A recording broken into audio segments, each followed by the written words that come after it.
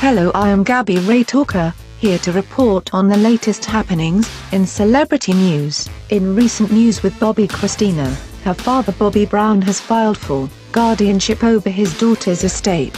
Some people believe that he will instantly gain control over all of Bobbi Kristina's inheritance if he is granted guardianship by a judge, but this is not the case. He can only act as guardian over Bobbi Kristina's inheritance in portions according to the schedule of how her inheritance is dispersed. To her, Bobby Brown cannot act as guardian over the portion of the estate that his daughter has not received yet. For those of you that do not understand what I am explaining, let's take a look at Whitney Houston's will. Anyone can see this, because written wills are public record. It states that the trustee shall distribute 1/10 of the principal or estate to the beneficiary or Bobbi Kristina when she reaches 21. Then, 1/6 of the principal or estate shall be distributed to the beneficiary, which is Bobbi Kristina, when she reaches age 25. Then,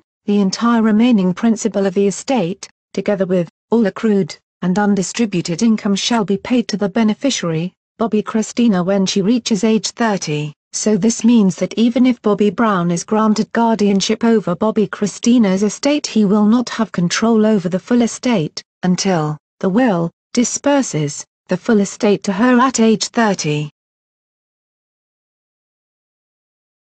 So considering that it's been reported by Bobbi Kristina's grandmother, Cissy Houston, that Bobbi Kristina's condition is irreversible brain damage, how long will Bobby Brown allow for Bobbi Kristina to be bound in this condition that is irreversible, with brain functioning? Both the Browns and the Houstons have confirmed that Bobbi Kristina is unresponsive.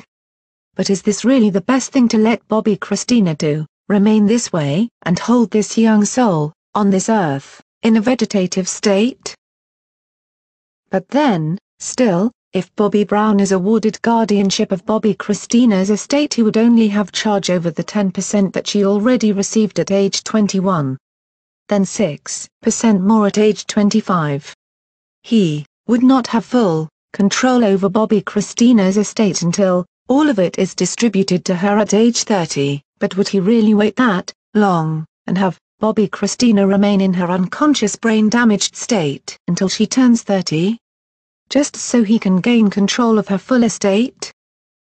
But then again, he could be looking at the situation religiously with faith, and believing God for a miracle the same as described in the Christian Bible, such as in Jesus' days. Well, he does have the right as the father to decide on if she lives like this, but is it right?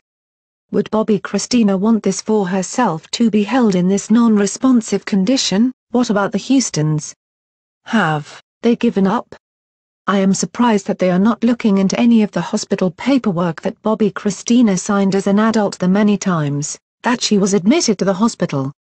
Usually hospitals make you sign papers that sometimes include directives that would have set in writing her wishes on what she would have wanted in being in a non-responsive condition such as this. So this is why I ask, are the Houstons giving up the control of Bobbi Kristina's estate to be released to her father Bobby Brown? Without a fight, they may possibly be giving up. We will have to wait and see. But for now, Bobby Brown is attempting to fully take the situation into his hands. It's my prerogative, can't you see, baby doll?